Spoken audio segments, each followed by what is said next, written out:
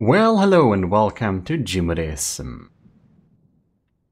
We're here with your host Eric. We are back for the Gimle battles. So, this is the CBX Wildfire from Covrax, or the Secret Advisor, as I do believe the username on YouTube still be. In any case, this is another submission from Covrax, because surprisingly enough, the previous battle against the Gimle with the now my memory doesn't work quite very good, but the previous ship he sent in did not win. It actually lost, and that's quite surprising because most of the ships historically that Covrax has sent in has absolutely won and handed its opposition its ass. However, we have this rule of not spamming diff guns, and that kind of messes up with the Covrac's usual strategy. So in any case, this is not a diff gun spam. We do have a lot of wooden blocks, but as you may see in here, it's exactly 100,000 blocks, which is the limit that was decided upon as max, the max amount of blocks you can have. So you can really see it really uses the bulk strategy that the Gimle has, but on an entirely other level. So we have these massive wooden structures, as you can see here, very interesting and beautifully designed small lifeboats here. I do really like the interior work that has been put into this design. And it's amazing to see that Covrax really upped the decorative game from the previous missions.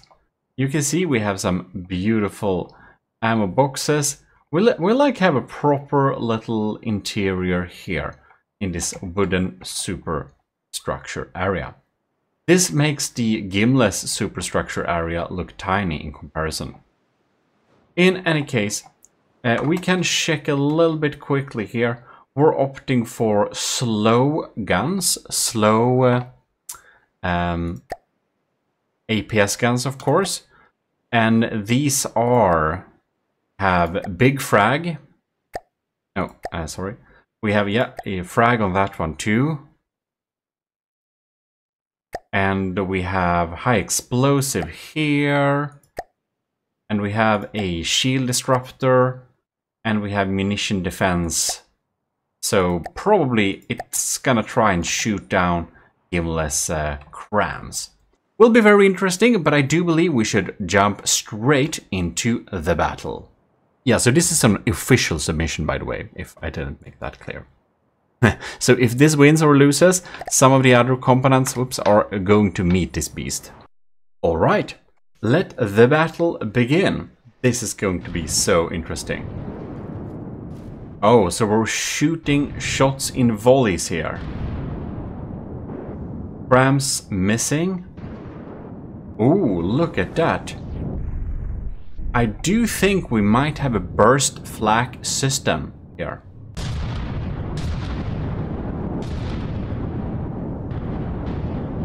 The Wildfire is definitely in the lead here. That pack should hurt.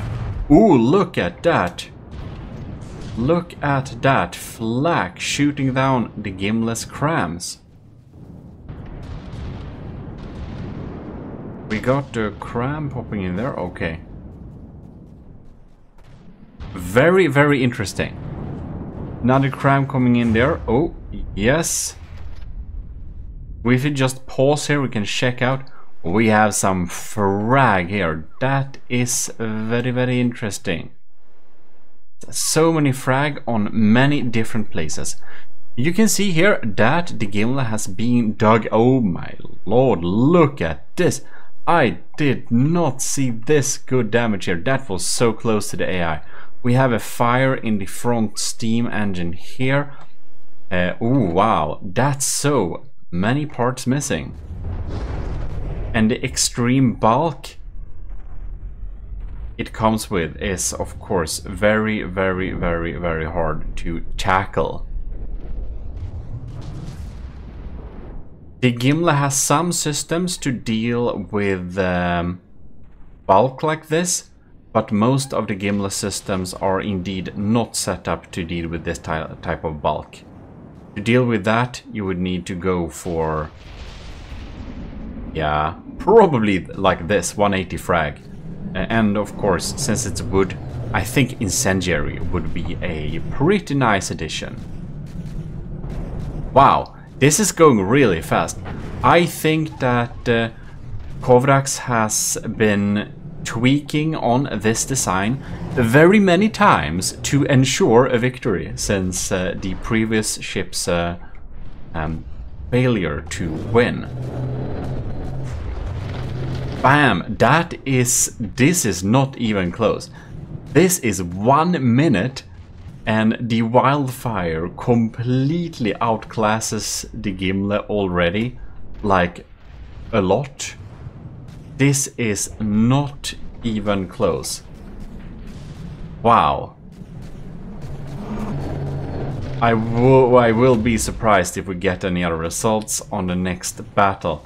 But I do really think that the Gimle is using its laser power to try to tackle those incoming frags instead of using the damage laser to start the fire in the Wildfire, which is the only way to win this thing. So yeah, we can see there. We have some good metal armor here. That is very, very, very interesting. So we have, this is so much more armor than what is usually built in here. We have a little shield in there too. It's very, very interesting. And of course wood, we have the gun below. Right, just wanted to check. Man, 63% 1 minute. I think this is the fastest battle so far. It is of course gonna be best of 3, so it's of course possible that the Gimle was just very unlucky.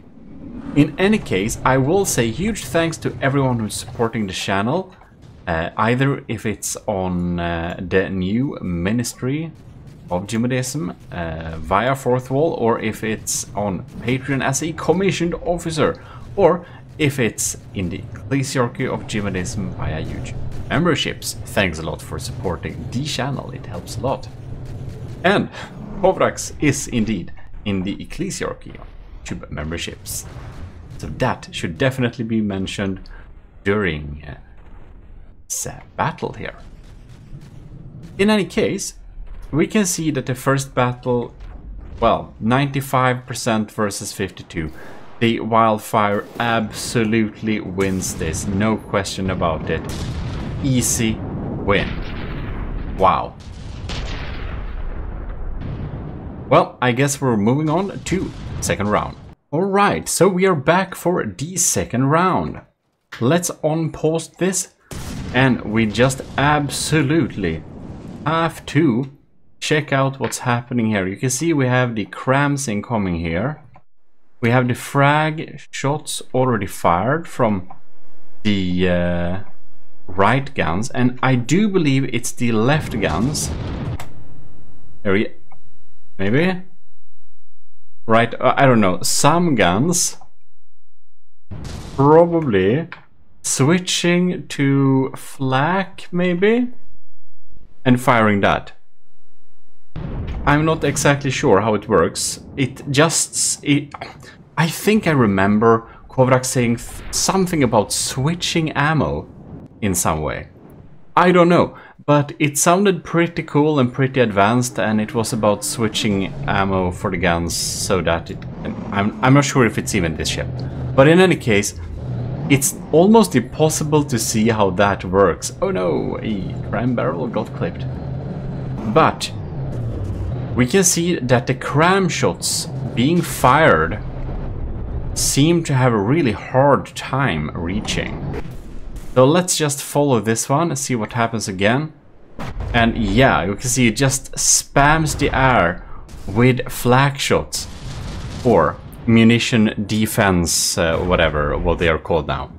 it just spams the air with it. And there we had a rare cram popping through. We can see that the ammunition and things like that are just so spread out. This is probably an AI. And the laser is being focused on doing lambs. So it really looks pretty bad for the Gimle during this battle as well. Look at that. Oh, damn. And oh, that frag just tears at the Gimle. At this time, I think the Gimle would be very happy with having some crams or to throw back. Because this is just very brutal. We lost a big turret here too. Jack, you can see it will consistently be able to deliver this these flag system from what I've seen. I'm not sure exactly how it does it. You can see that one somehow also got destroyed. Very impressive. We can see that even though we have such a high block count, the game's speed is not totally decimated. I think it's mostly the frag that's causing the lamb.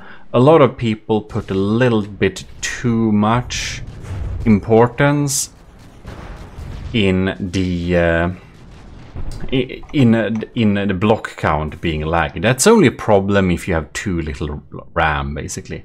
But there we can see the second battle. The Gimle class battleship is down to 58%. Damn. It has lost the second battle as well, and it took under 2 minutes. That's so insane.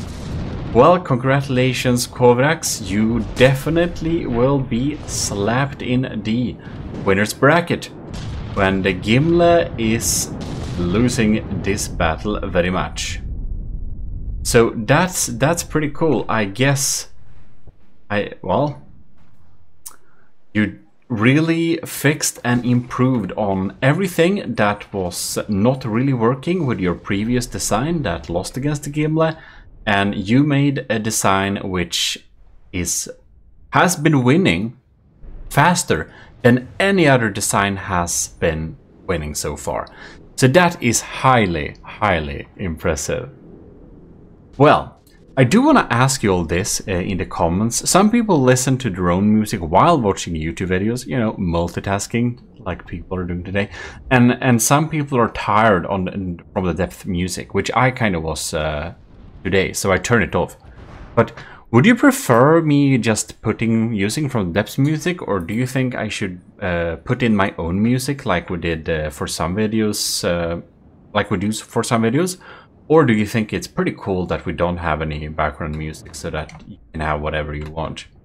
Please tell me in the comments so that I'll know.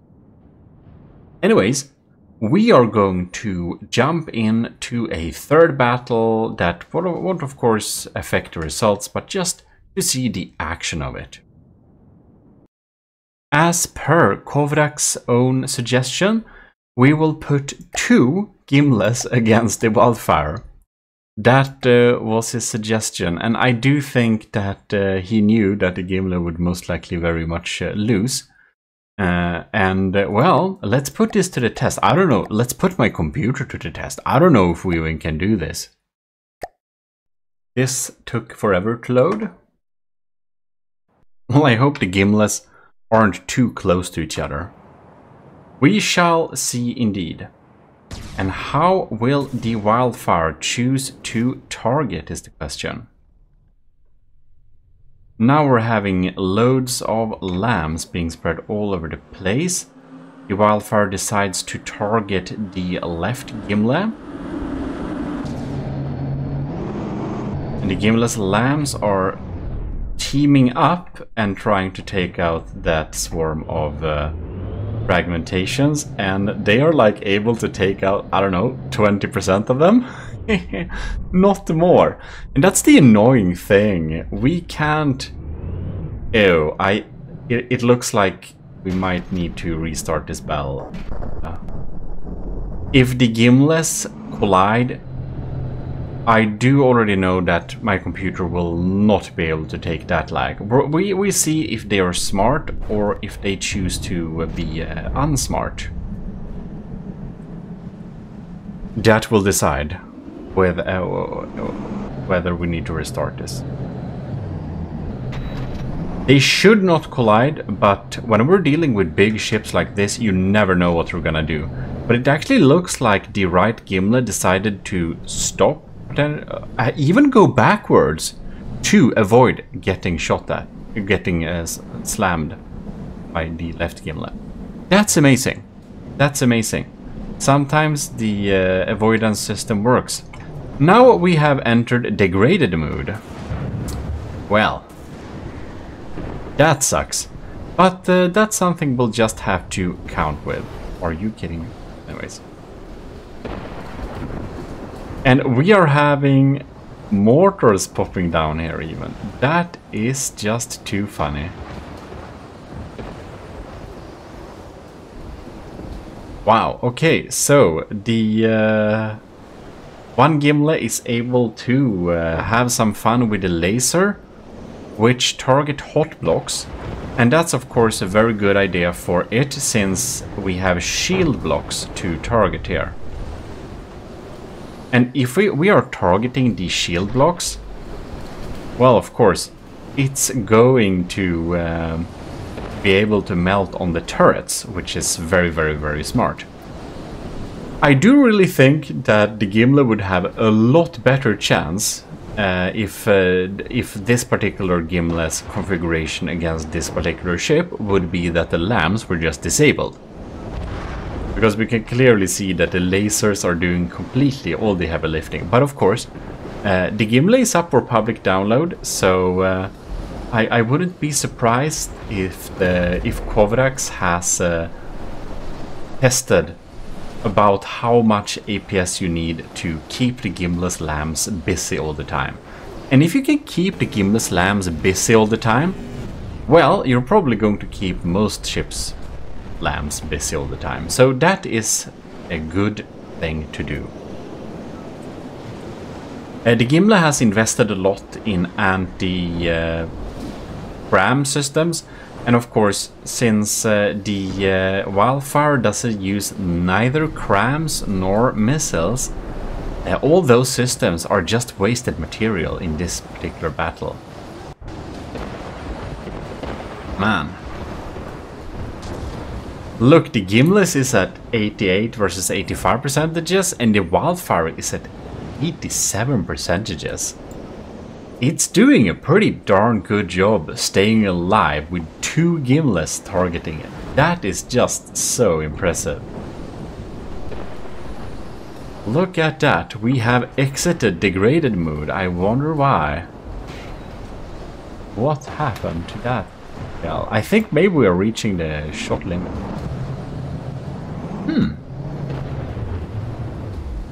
It looks suspiciously like the yeah, like the projectile or frag limit or something is getting reached, because I see some despawnings from time to time. Let's see if that flak system is still active. Oh, look at those. We had some beautiful hits with the mortars there. These mortars are very weak, but since they are hollow point, they are especially good against this particular ship. Look at that. Laser. Seems like the Wildfire has decided to target the other Gimle now instead. That's a big frag explosion. A lot of blocks missing there, but the turret seems to be... Oh, the turret is not alright. That's just too much damage. A lot of stone and wood to keep it protected, And we have this like turret well inside a turret well. Interesting. How that works. Well.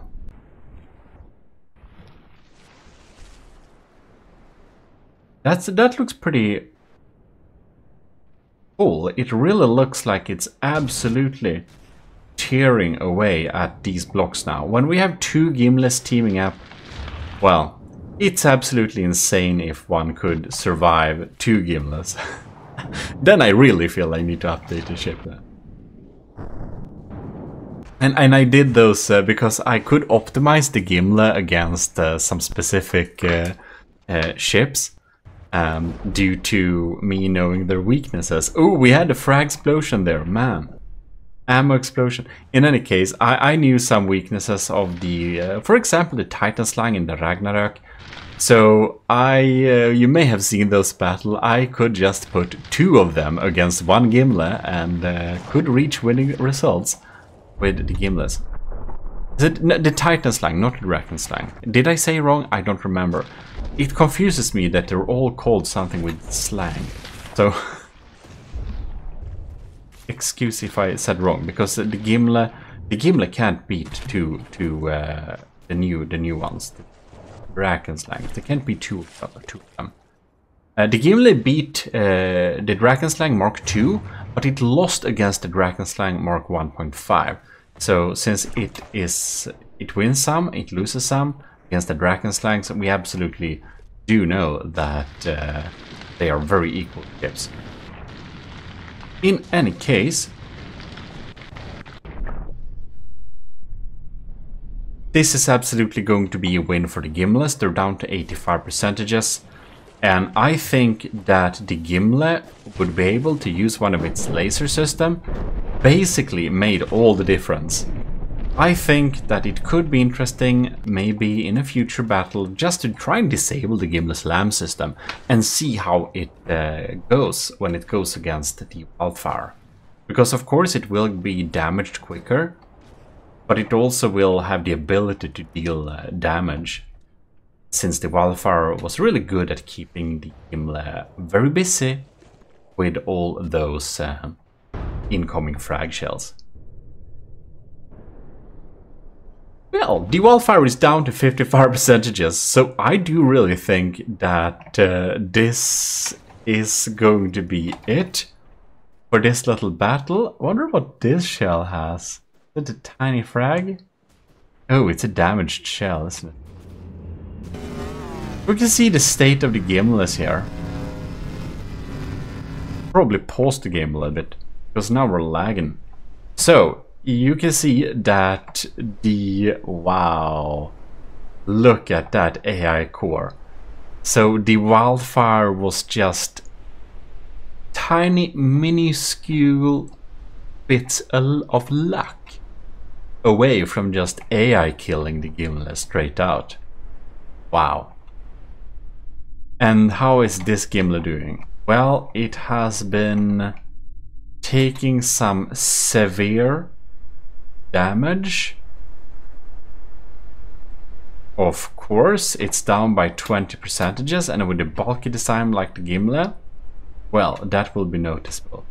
And we can see that even on this one, the AI is kind of scratched, and if we had some other hits, like the Wildfire could potentially beat two Gimles. In any case, hope you enjoyed this little battle.